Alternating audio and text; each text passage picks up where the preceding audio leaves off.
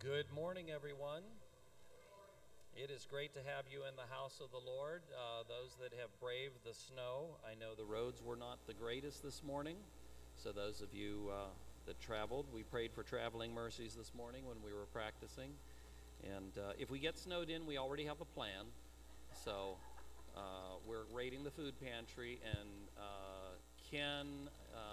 not Ken Minio, Ken Cather's going to cook.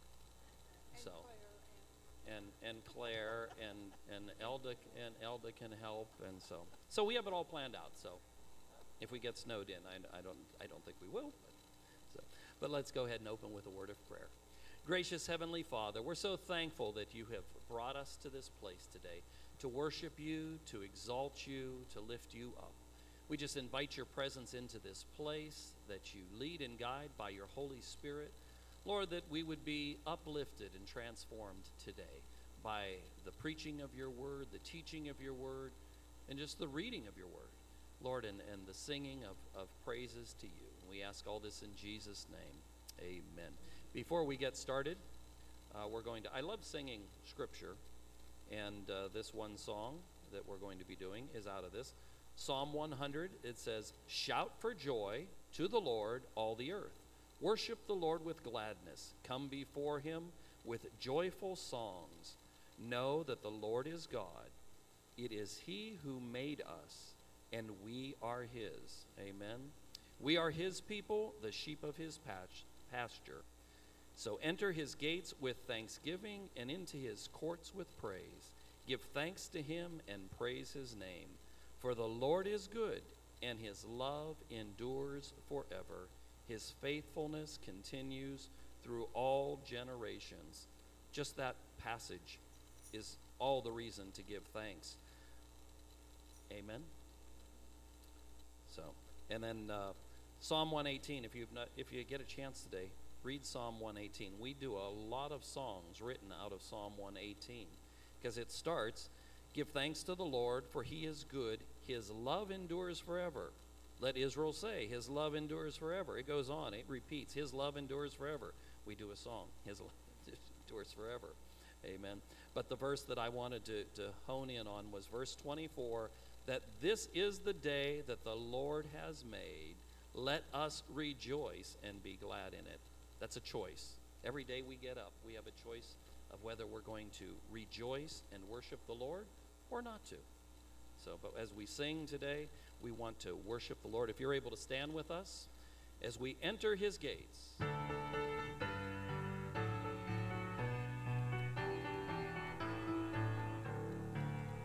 I will enter his gates with thanksgiving in my heart. I will enter his courts with praise.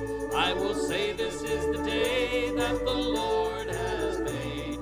I will rejoice, for he has made me glad. He has made me glad. He has made me glad. I will rejoice, for he has made me glad. He has made me glad. He has made me glad. I will rejoice, for he has made me glad. I will enter his gates with thanksgiving in my heart. I will enter his courts with praise. I will say this is the day that the Lord has made. I will rejoice, for he has made me glad. He has made me glad. He has made me glad. I will rejoice, for he has made me glad. He has made me glad. He has made me glad. I will rejoice, for he has made me glad. I will enter his gates. I will enter his gates with thanksgiving in my heart. I will enter his courts with praise. I will say this is the day that the Lord has made. I will rejoice, for he has made me glad. He has made me glad. He has made me glad. I will rejoice, for he has made me glad. He has made me glad. He has made me glad.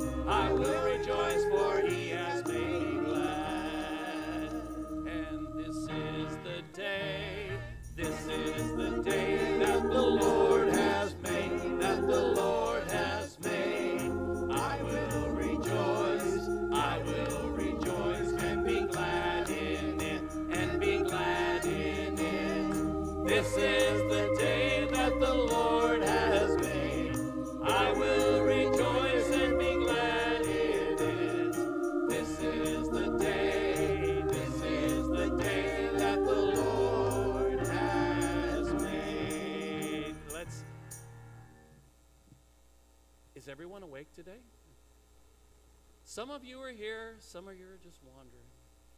So, didn't I just say it was a choice? We have to choose to rejoice in the Lord. We have to choose to worship him. Amen? So, and I like clapping. You see throughout Scripture, clapping is one of the ways to worship the Lord. And it is permissible in church. I know some of you were raised in churches where you had to be very solemn, where you couldn't clap. If you read Scripture, the book of Revelations, if you want to be solemn and somber, you're not going to like heaven at all. Because there is such a great multitude, the noise of praise and worship to God is unfathomable. So, but we want to go ahead and sing This Is the Day. And if you feel comfortable clapping, let's clap. This is the day that the Lord has made, that the Lord has made. I will rejoice and be glad in it, and be glad in it. This is the day that the Lord has made. I will rejoice and be glad in it. This is the day that the Lord has made. Enter his gates. I will enter his gates with thanksgiving in my heart. I will enter his courts with praise. I will say this is the day that the Lord has made. I will rejoice, for he has made me glad. He has made me glad. He has made me glad. I will rejoice, for he has made me glad. He has made me glad. He has made me glad. I will rejoice, for he has made me glad. I hope he's made you glad today. We know soon and very soon we're going to see the King. Hallelujah. I'm looking forward to that day. Soon and very soon we are going to see the King. Soon and very soon we are going to see the King. Soon and very soon we are going to see the King. Hallelujah, hallelujah, we're going to see the King.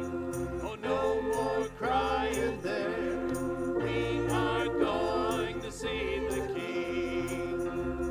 No more crying there, we are going to see the King. No more crying there, we are going to see the King. Hallelujah, hallelujah, we're going to see the King. No more dying there, we are going to see the King. No more dying there, we are going to see the King. Oh, no more dying there, we are going to see the King. Hallelujah, hallelujah, we're going to see the King. Hallelujah, hallelujah, we're going to see the King. Are you looking forward to that? It Amen. could be today. You realize that. It could be today. Amen. You may be seated.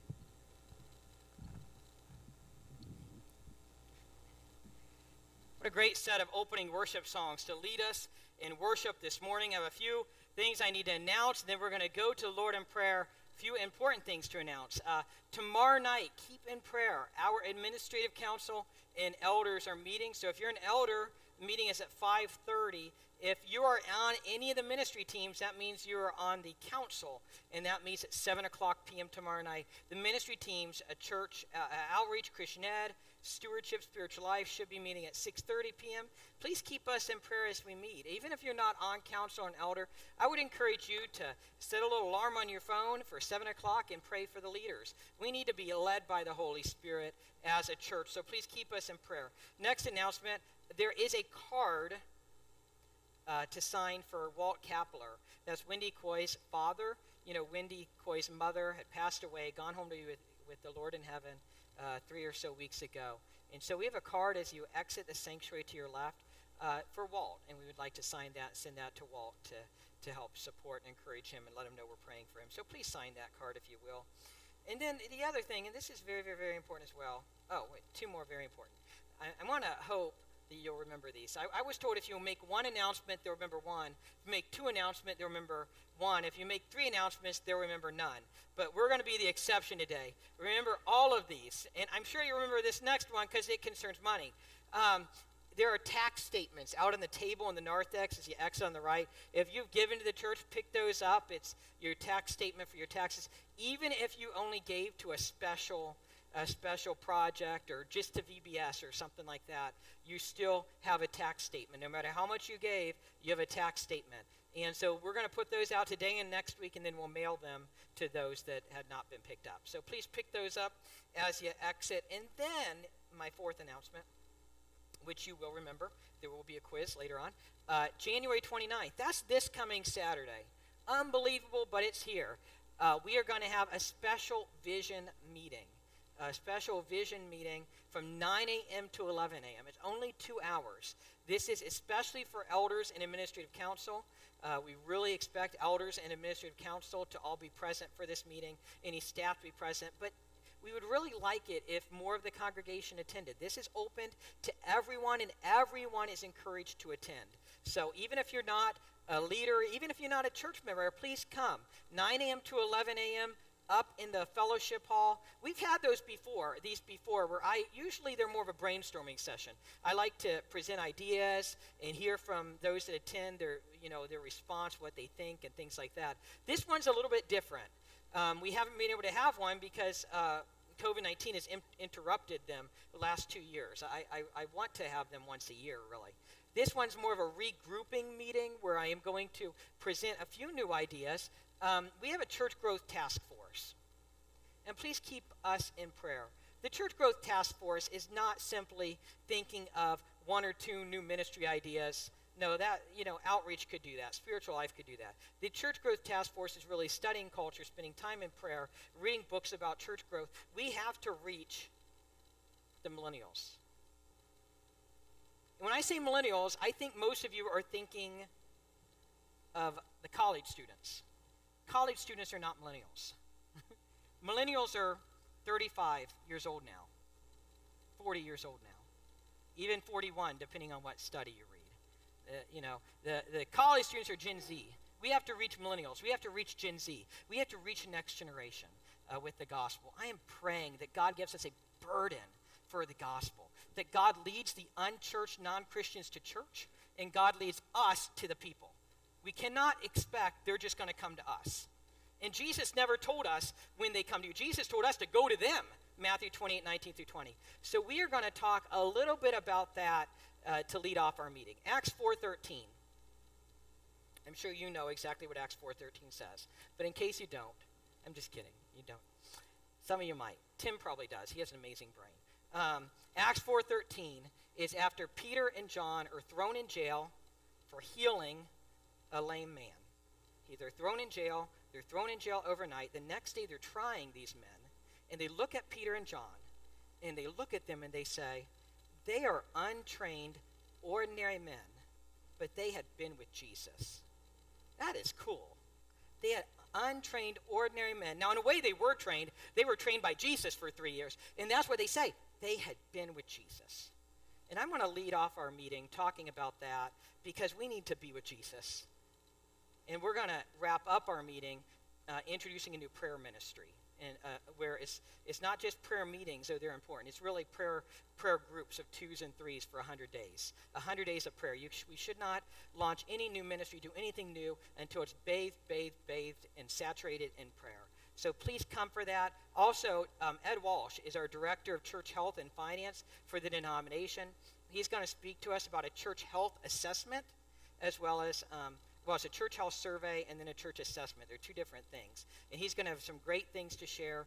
And I'm also going to share about the purpose of the Church Growth Task Force, what we're doing. They will be there to support it and hopefully add to some of what I share. So please, this is open to everyone, 9 a.m. to 11 a.m., hopefully especially the elders and council, but any one of you can come and attend and is encouraged to. So when we review the announcements later, that January 29th announcement will be on the test. So the other thing, let's just go to the Lord in prayer. We're going to pray for the offering. Bill Rotar told me of one of their prayer requests to lift up one of his friends, Pat, is it Amer or Amer? Amer, her son was found dead on the floor last night. So I'm going to lift up Pat, Amer, and family as we pray. We're going to keep in prayer the rest of our church family. Adrian Wall was able to have his chemo treatment last Tuesday, and that's good. I think he has one more this coming Tuesday, so keep Adrian in prayer. We want to continue to keep Diane Young in prayer. She's still, not feeling super well. And also, it's her birthday. I hope I'm allowed to announce that. So if you know her phone number, text her and say happy birthday. Give her a phone call, whatever. But keep Diane Young in prayer. And there's many other prayer needs within the congregation. And so let's go to the Lord in prayer at this time. Heavenly Father, we come to you right now. And Lord, I pray for our leaders at Bethel. I pray for tomorrow night's meeting, administrative council and elders and ministry teams. May we truly be led by the Spirit. Someday, Lord God, I pray that others be able to say the same thing of us, that we had been with you, that we had been with Jesus.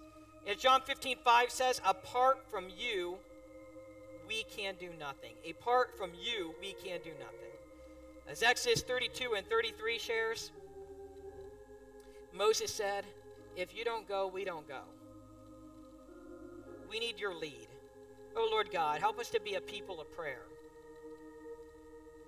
Just like we prayed over each room in the church yesterday, I pray we do that more often. Spend more time with you. And not only as a congregation gathered together, that too, but as individuals meeting throughout the week, as people on the phone. May we have a burden to reach the lost with the gospel. Lord Jesus, you are the reason we are here. You are the reason that we live. And you are amazing, and for that reason we come to you right now with these various prayer needs. We pray for Walt Kapler for continued comfort and care. I pray for Wendy Coy and Kevin and Katie and Ryan for comfort and care. And Wally, her brother and family. And Karen, Wendy's sister and family. We pray for comfort for all the others who have lost loved ones recently or in the last year. Keep giving them your comfort. I pray for Adrian Wall's continued healing, and I pray for Leslie Bloom's healing as well, healing her hip, and now one of her children a little ill last night. I pray that she would be better quickly. I pray for Nick Gavolis, healing his hip, and allowing him to have that hip replacement, healing the gums from the gum graft. We pray for Isla Stein's continued healing and Sandy Mink as well on chemo pills now. We pray for the family of Pat Amer, for comfort and care. Lord God, I cannot imagine that trial and that tribulation of finding your son dead on the floor. I pray for your peace upon them. I pray that he was a believer in you and is with you in heaven. And so I pray, Lord God, that the Holy Spirit would give them peace. Lord God, there are many other needs in the congregation. I don't know if I mentioned Diane Young again yet. I pray for Diane Young's healing. Heal the effects of the COVID and heal her cancer. Keep it at bay as well. We pray for today's offering. Please take it and use it for your glory and your purposes. Lord God, as we prayed in Sunday school, I pray again that you would be with all of our first responders today. Be with all those driving snow plows. I see our plows right there in the parking lot now. Keep them safe and alert and rested. We thank you for our first responders. We thank you for our military men and women, our police officers. It's a hard day and age to be a police officer, and I pray that you would give them respect. And Lord, for the military, keep them safe, comfort their family members. We pray for our country. Lord God, as I think it was yesterday, the Sanctity of Life March again, we pray, Lord God, that you guide our Supreme Court and guide our country. I pray that in time, abortion would be unthinkable. not just because of laws and legislation, but people would return to you as Lord and Savior. People would come to know you as Lord and Savior, and they would have a biblical worldview. Please, Lord, be glorified and exalted as we continue to worship you right now. First, in Jesus' name we pray. Amen.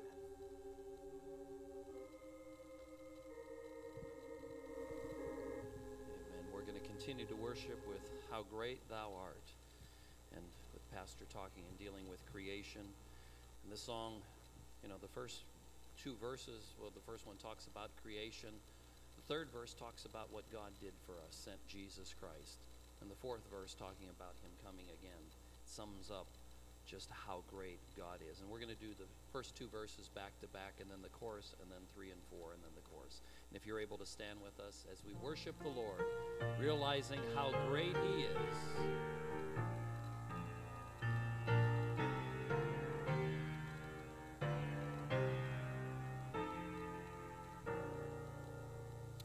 Oh Lord my God, when I in awesome wonder consider all the worlds thy hands have made, I see the stars, I hear the rolling thunder, thy power throughout the universe displayed. Verse 2, when through the woods and forest glades I wander and hear the birds sing sweetly in the trees, when I look down from lofty mountain grandeur and hear the brook and feel the gentle breeze,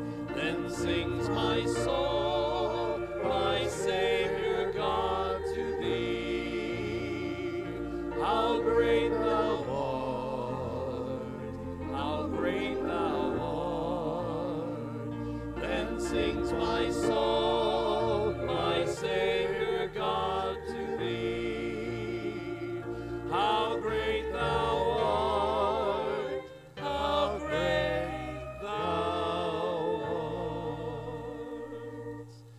And when I think that God his Son not sparing sent him to die, I scarce can take it in, that on the cross my burden gladly bearing, he bled and died to take away my sin. When Christ shall come with shouts of acclamation and take me home, what joy shall fill my heart. Then I shall bow in humble adoration and there proclaim, my God, how great thou art. Let's sing it out to him. Then sings my soul, my Savior God, to thee.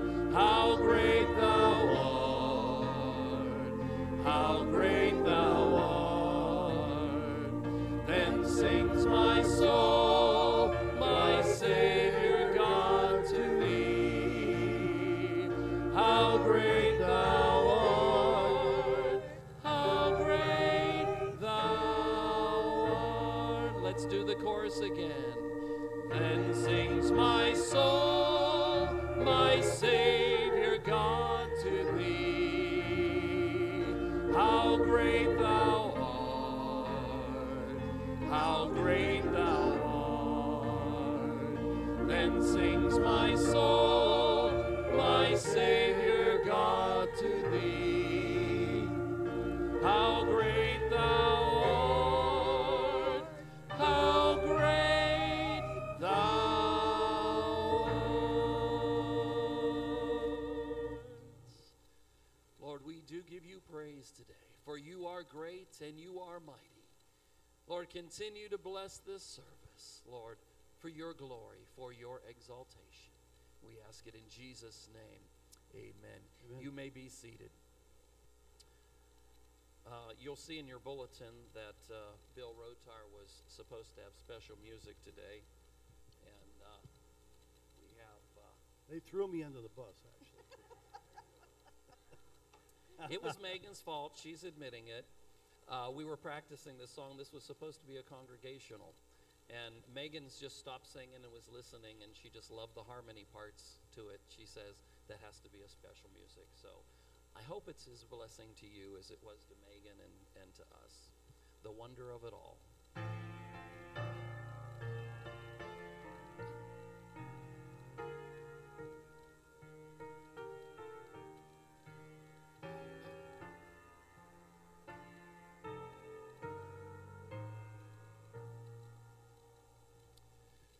There's the wonder of sunset at evening,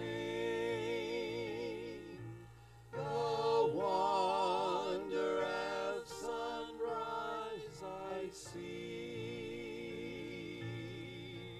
but the wonder of wonders that thrills my soul is a wonder that God loves me. Oh, the wonder of it all, the wonder of it all, just to think that God loves me. Oh, the wonder of it all, the wonder of it all, just to think that God loves me.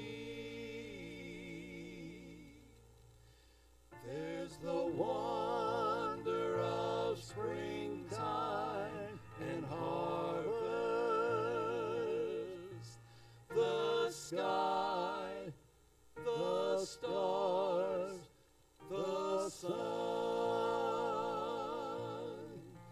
but the wonder of wonders that thrills my soul is a wonder that's only begun. Oh, the wonder of it all, the wonder of it all, just to think that God loves me. Oh, the wonder of it all, the wonder of it all, just to think that God loves me. Oh, the wonder of it all, the wonder of it all, just to think that God loves me.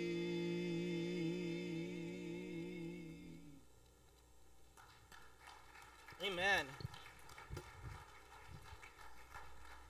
Thank you. What a wonderful song to worship the Lord with.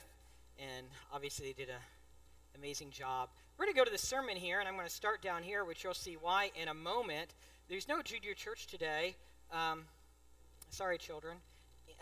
But I thought I would let you help me.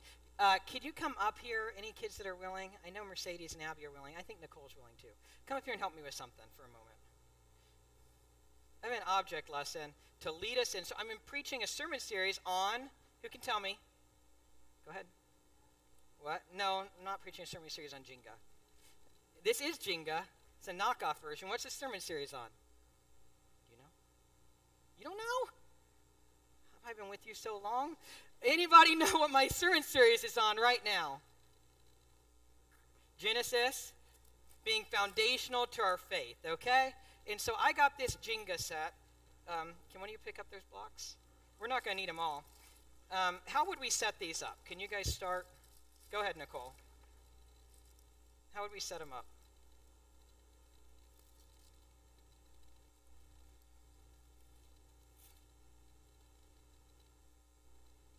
Okay, so you're putting 2 on the bottom for those that can't see, which is like all of you. And you want just 2 on the bottom? What do you guys think? Other Mercedes, Abby? You think that there should be 3 on the bottom? Why? Why 3 on the bottom? It makes a better foundation. But what if I want to do it a different way? Let me see. Okay. Let's move over to the side a little bit so that people maybe on the camera or around them can share. So I want to do it differently. I want to put 1 block on the bottom, like this. And then I want to stack on top of that. Will that work? Why won't this work? What if I want it to? What if I believe it can work?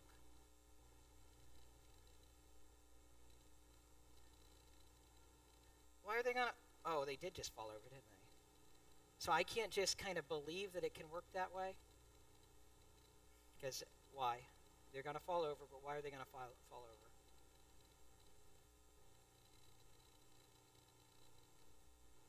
Stronger foundation. So the bottom, the foundation needs to be better for the rest to go up, right? And what I'm trying to say is it's the same thing with our faith. It's the same thing with the Bible. Thank you so much for your help. You guys, you ladies can sit down now. You were really helpful.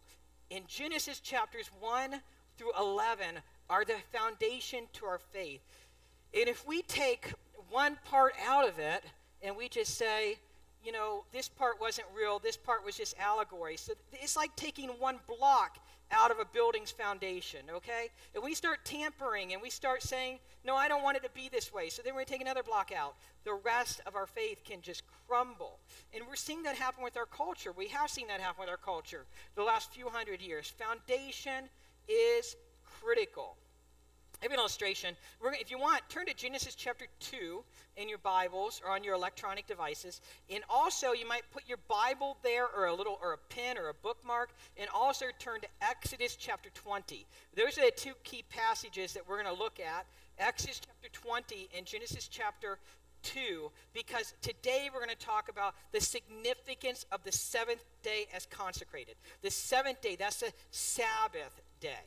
The 7th day, the Sabbath day, significant and consecrated. And that being foundational to our faith, that being significant. Now, I'm not going to make the case that we're still bound by the Sabbath law now. It's the only one of the 10 commandments not repeated in the New Testament. However, I do believe, though I'm not planning to preach on this, that the Sabbath principle is still important today. We do need a day of rest. So if you see me cutting my grass on a Sunday afternoon, I'm not breaking the Sabbath, because the Sabbath would actually be Saturday anyways. And the principle is still very important that we need a day of rest. We'll come back to that. But think about rest and work. Chuck Swindoll writes this using the poem. He didn't make up the poem. Pussycat, pussycat, where have you been? I've been to London to look at the Queen. Pussycat, pussycat, what did you there? I frightened a little mouse under her chair. Megan just sent me a message that, yes, there is junior church. So, kids, you may go to junior church. Sorry. Back to the poem. She must have thought it's better for the kids to have more age-appropriate instruction today. Back to this. Pussycat, pussycat, where have you been? I've been to London to look at the Queen. Pussycat, pussycat, what did you there? I frightened a little mouse under her chair. Stupid cat. She had the chance of a lifetime.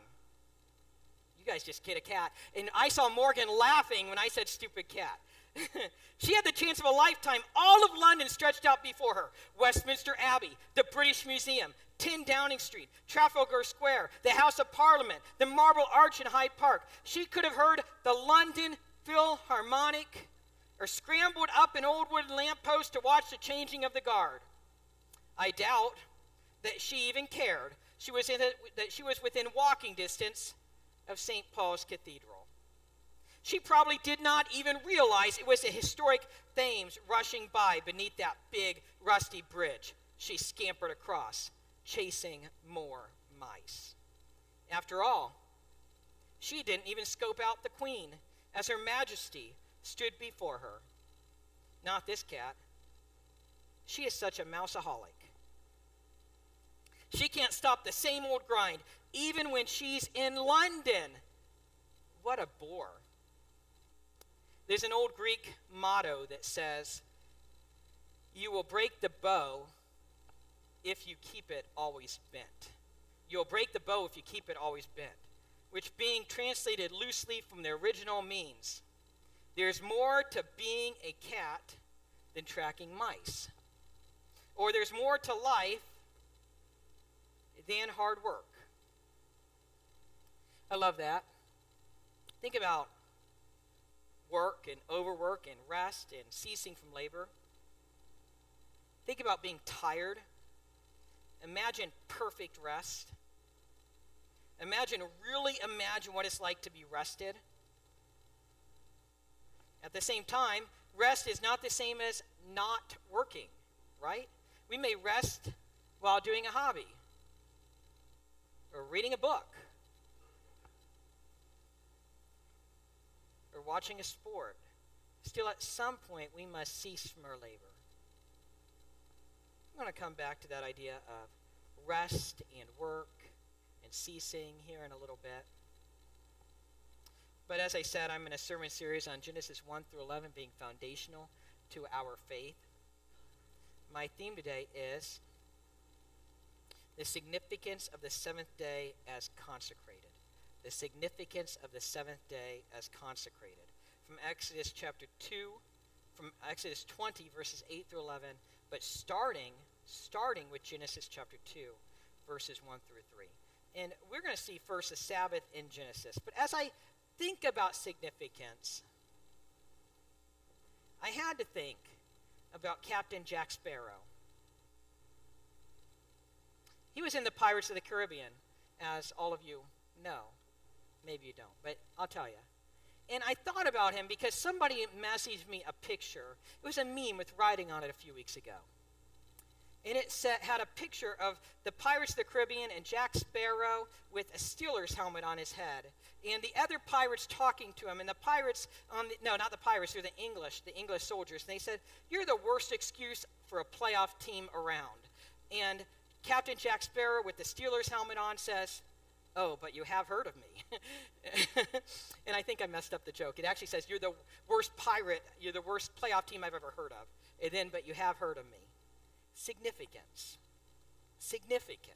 And obviously that's just a joke, of course, just to introduce humor, but significance. We see in Genesis chapters 1 through 11, these things are significant. That's why we've heard of them. That's why we know of them. That's why they're recorded in the Bible. That's why we can't tamper with them. They're foundational to our faith. They're foundational. And that's why we see them from Genesis chapter 2 to Exodus chapter 20 to the book of Hebrews in the New Testament and other places throughout the Bible. I want to begin talking about the Sabbath being set apart, sanctified, consecrated in Genesis. Then I want to show that I want to show that in another place in the Old Testament and then the New Testament. My goal, as I've already stated, and let me say it again, is not to show that we're bound by the Sabbath law now. I don't think that's the case. Just to be redundant, it's the only one of the Ten Commandments not repeated in the New Testament, but there's a reason for that, which you'll see by the end of this sermon. My goal is to show that Genesis matters. This passage matters. We cannot cut verses out of the Bible without that affecting other parts of the Bible. We will see that God uses Genesis chapter 2, verses 1 through 3 as the principle for the Sabbath command in Exodus chapter 20, verses 8 through 11. That is amazing. We will see that in the New Testament, this idea is shown to be even greater in that the Sabbath in Genesis 2 is actually pointing to Jesus. is pointing to Jesus. That we have a greater Sabbath through our faith in Jesus. Someday Jesus will give us work without growing weary. But even right now, the book of Hebrews chapter 6 shows, as well as chapter 4 and other places, that even right now we have tasted of the Sabbath rest through Jesus our Savior. What did Jesus say? Come to you, all who are tired and weary, and I will give you rest. For my yoke is easy and my burden is light. They were weary by trying to keep the Jewish law. They were weary of trying to atone for their sins. And what did Jesus do? He gave rest. Because we trust in him as Lord and Savior. We have faith in him. It's all about grace. Genesis chapter 2 is pointing to Jesus. Just like Genesis chapter 3 verse 15 is the first messianic prophecy. We see these in the Old Testament. The whole Bible is pointing to Jesus. The whole Bible is about Jesus. Wonderful passage in Luke 23. Jesus catches some of the disciples on the road to Emmaus. They're walking. Jesus comes alongside. They don't recognize him. Maybe because of his glorified state. Maybe because he himself disguised himself. Maybe because of their grief and their mourning. They don't recognize him. They talk and they walk and they say, haven't you heard about everything going on in Jerusalem? And he kind of says, what are you talking about? Please let them tell him. And then eventually he sits down with them and it says, he opens their minds. That's what it says. He opens their minds, showing that the Old Testament was about him. The Sabbath command is pointing to our rest in Jesus. We should actually read the Bible, so let's look at Genesis 2, 1 through 3. Thus the heavens and the earth were finished, and all the host of them. And on the seventh day God finished his work that he had done. And he rested on the seventh day from all his work that he had done. So God blessed the seventh day and made it holy. That means he consecrated it. He made it holy. That means he set it apart. He sanctified it. Because on it, God rested from all his work that he had done in creation. We see in this passage that God is done creating. He's done. Then verse 2 shows that God finished working and he rested. In reality, this means that God ceased from creating. This is not God taking a nap. God does not grow tired or weary. God has unlimited power, unlimited energy, even more than a 2-year-old. If you've ever seen a 2-year-old or a 3-year-old, they have unlimited power and energy, at least it seems like, right? God really does have unlimited power and unlimited energy. He does not grow tired or weary. He ceased from creating. And this is showing that after 6 days, God's creation is complete. This is also setting an example for us that we need rest. We do not have unlimited power. We do not have unlimited energy. Look at verse 3. God blesses the seventh day. God makes the seventh day holy. God is saying that this is a different day. God consecrates the seventh day. God declares that the seventh day is sacred, holy. Now, this is not the commandment. The actual commandment does not come until something like 3,000 or 4,000 years later in Exodus chapter 20. So let's go there right now. Exodus chapter 20, verses 8 through 11. Moses is on the mountain. God is giving him the 10 Commandments. So imagine Moses there. God's giving him the 10 Commandments. He's to take them to the people. And this commandment: remember the Sabbath day to keep it holy. 6 days you shall labor and do all your work. But the seventh day is a Sabbath to the Lord your God. On it you shall not do any work, you or your son or your daughter, your male servant or your female servant, or your livestock, or the sojourner who is within your gates. For in 6 days the Lord made heaven and earth. Now this is interesting. What does he hearken back to, so to speak? What does he refer back to for the Sabbath command? Here he says, for in 6 days the Lord made heaven and earth, the sea and all that is in them. And he rested on the seventh day. Therefore the Lord blessed the seventh day and made it holy. He used Genesis chapter 2 as kind of the example, the type pointing to, the archetype pointing to the Sabbath command right there. Now, so we see the Sabbath commandment here, and we see remember the Sabbath day, which is the fourth commandment. Now, what's interesting here, notice this. Remember the Sabbath day to keep it holy. 6 days you shall labor. 6 days you shall labor. Some of us hear the Sabbath command, but not the labor command.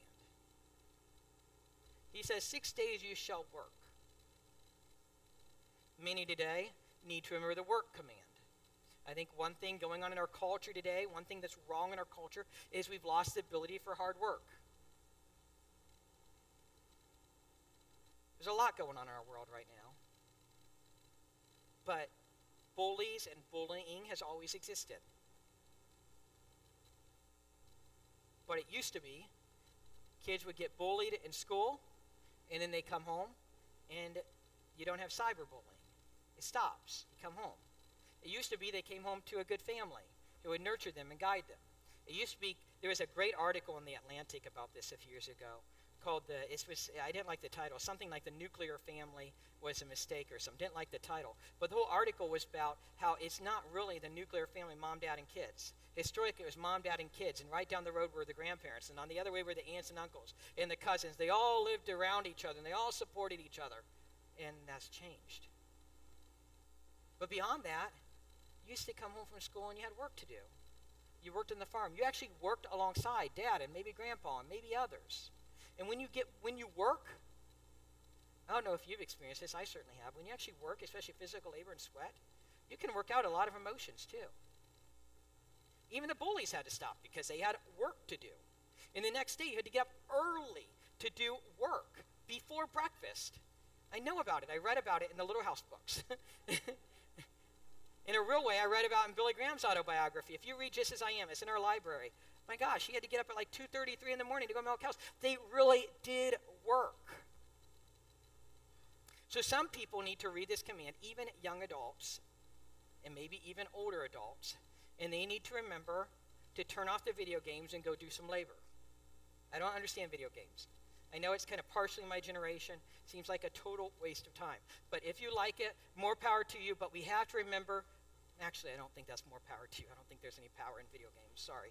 But you do need to remember to work. That's what it says. 6 days you shall labor. God is saying you labor. You have work to do. But God is saying you need to trust me with the Sabbath, and you need to set aside a day of rest, because if you work 7 days a week, you're going to hurt yourself, you're going to hurt your livestock, you're going to hurt your servants, you're going to hurt your family, and you're going to hurt everyone.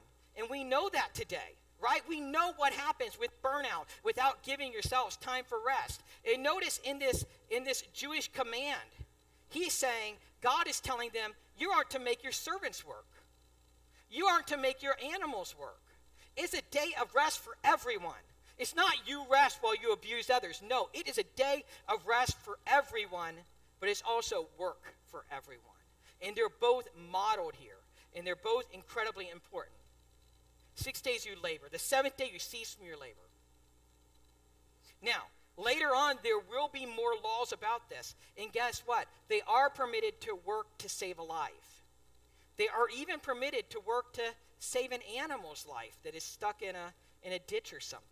God allowed that. It seems like in Exodus 20, we see the Ten Commandments, and then the rest of Exodus and Leviticus and Numbers and Deuteronomy, they're all commentary on the Ten Commandments, case law on the Ten Commandments. Although Dr. Radelnik on Moody Radio often says what would happen is God gave them the Ten Commandments, and then they would sin again, so God would give them another commandment. And there was that too.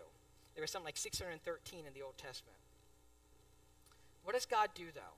What does he do here? He appeals to creation. In 6 days the Lord created, in the seventh he rested. In Deuteronomy 5:13 and following, Moses, inspired by God, restates the Sabbath command, and in that case, he refers back to their slavery in Egypt.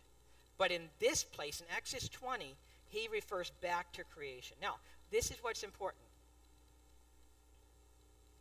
If you're trying to define a word, one of the best ways to define the word is by context.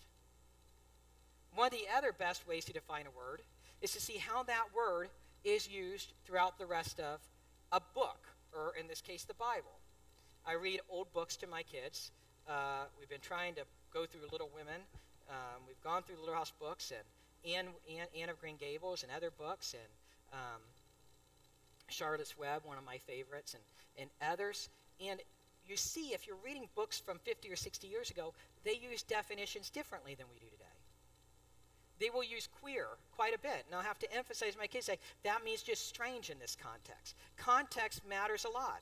cross-reference, correlation matters a lot. So look at this. In the creation account in Genesis chapter 1, we see the word day repeated a lot. The Hebrew word day is yom, Y-O-M. I shared this last week, so you all know it, I know. And it's yom, Y-O-M. Yom can be translated as a solar day. It can also mean a period of time and other things. But so what's the best way to understand what does it mean in the creation account? What does it mean in Genesis chapter 2? Remember the Sabbath day, the Sabbath yom. What's it mean? How do we translate that? How do we understand what that word means? Well, context, usually when yom is in a sentence with morning and evening and things like that, it means a solar day. But what else can we do? Look at how the word yom is used in the rest of the Old Testament. And right here, in Exodus chapter 20, God is talking about a Sabbath day of rest. It's clear, right here, this is about one solar day of rest. Not a period of time, not anything else. One solar day of rest. And what does God do right here? He uses the same word for day, and he makes them think back to the creation account. 6 days, 6 yoms, the Lord made heaven and earth. In the 7th, he rested. This is why this is important. This is why Genesis chapters 1 through 11 are foundational to our faith. Right here, we see that idea here.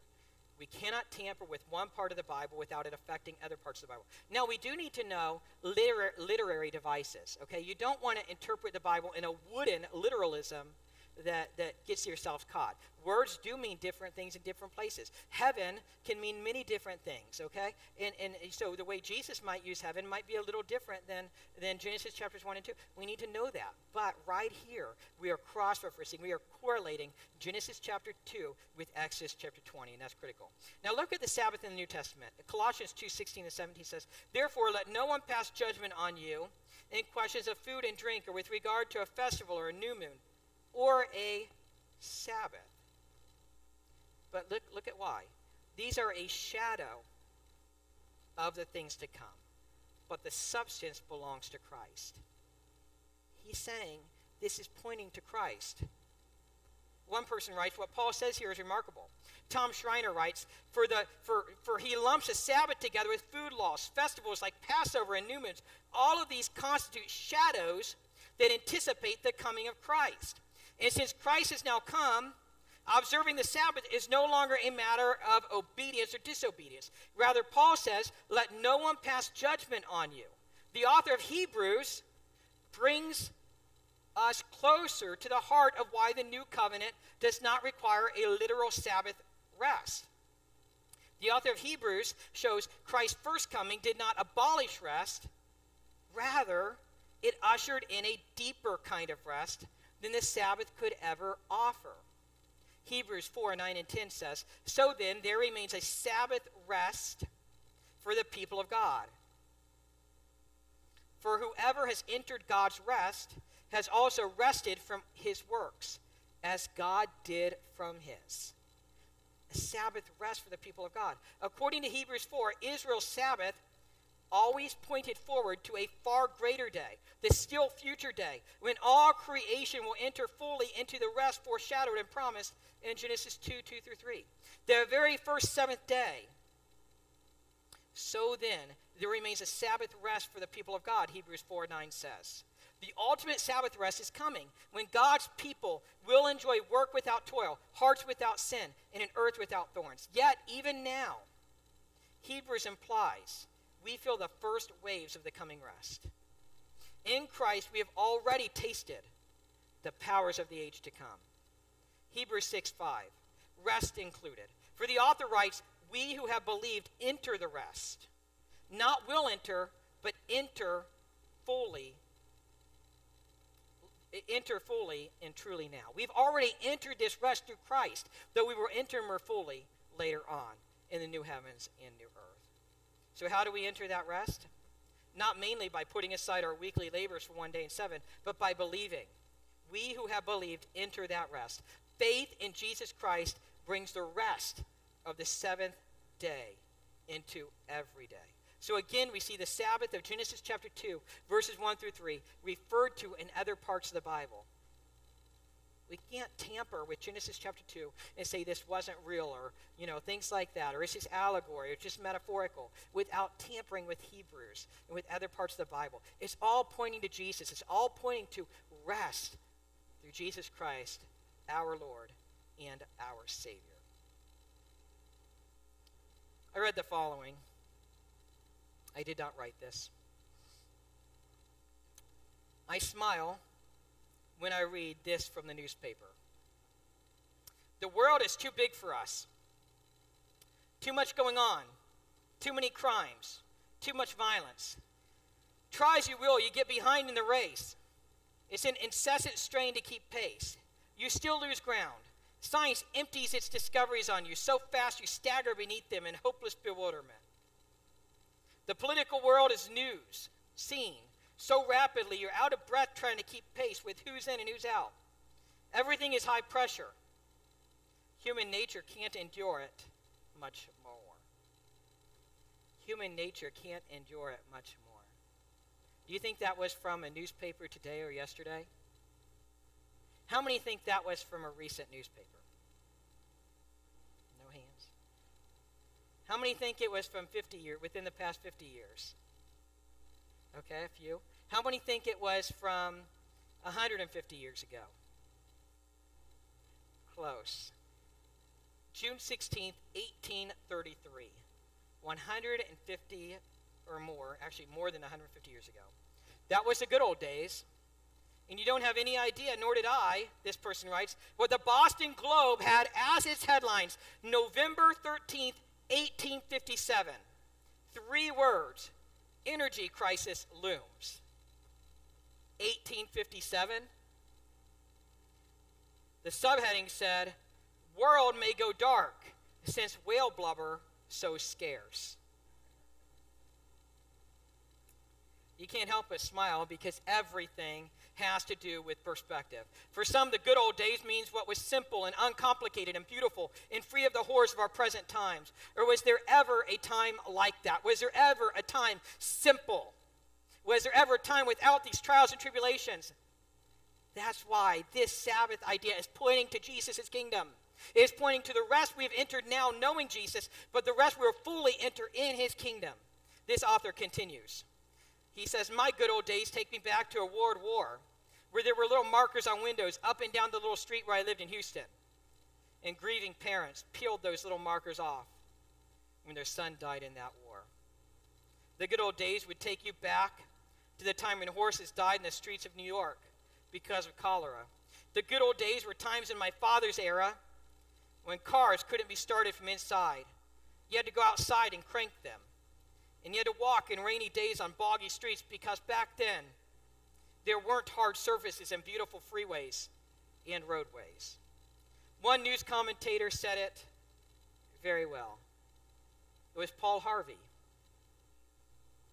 He wrote, had the first product using electricity been the electric chair, we would all be afraid to plug in our toasters in the morning.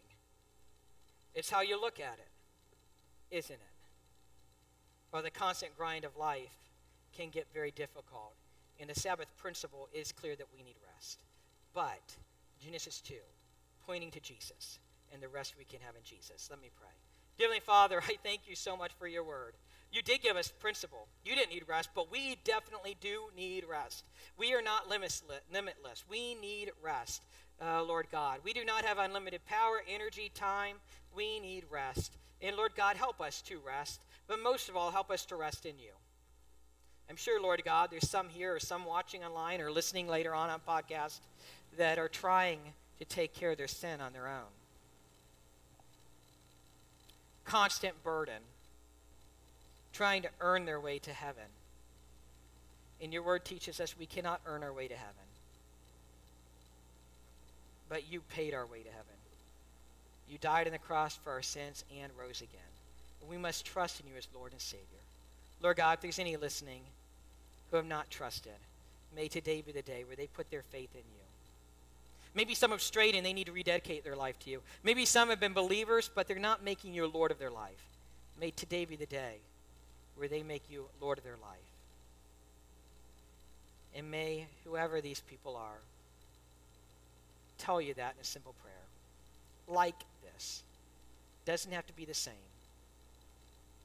but something similar to, Lord Jesus, I confess I've sinned and missed your perfect standard. I believe in you, Jesus, that you died on the cross for my sins and rose again.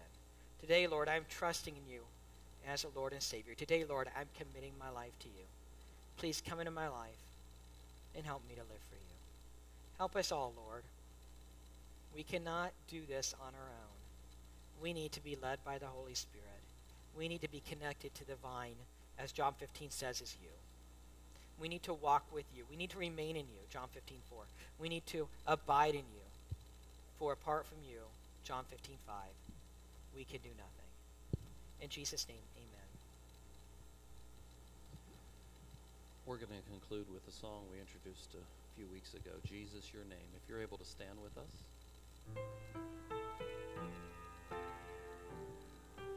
Talking about who he is.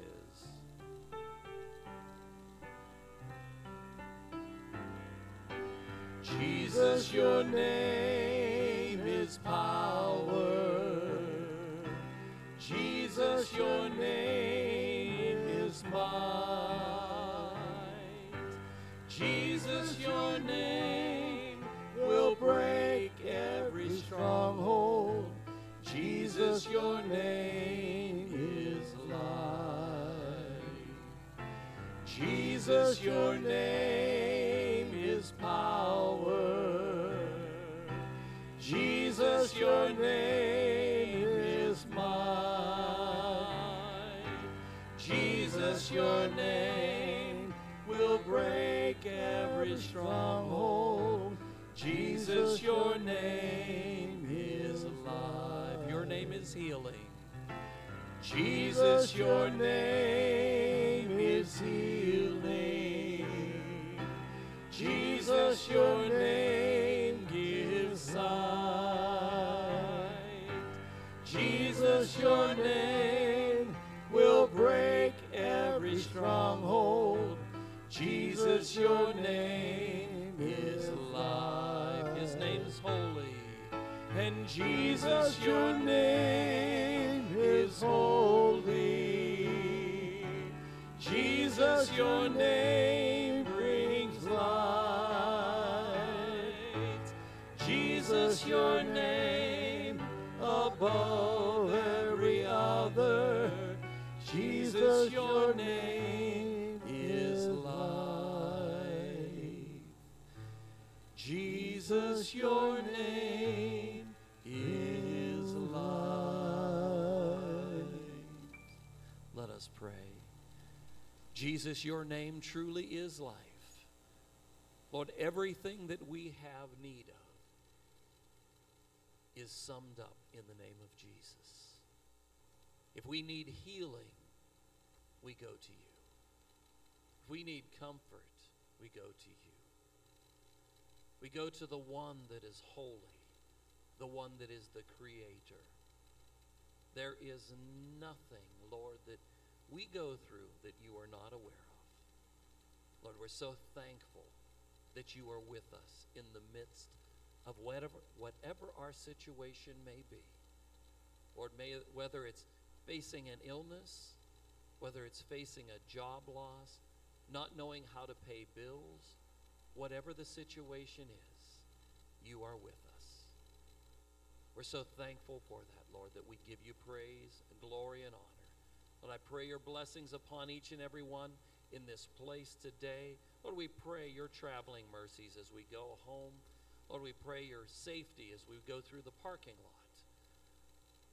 Lord, may you be exalted and glorified in our lives. We ask all this in Jesus' name. Amen. Name is holy. Jesus, your name brings light. Jesus, your name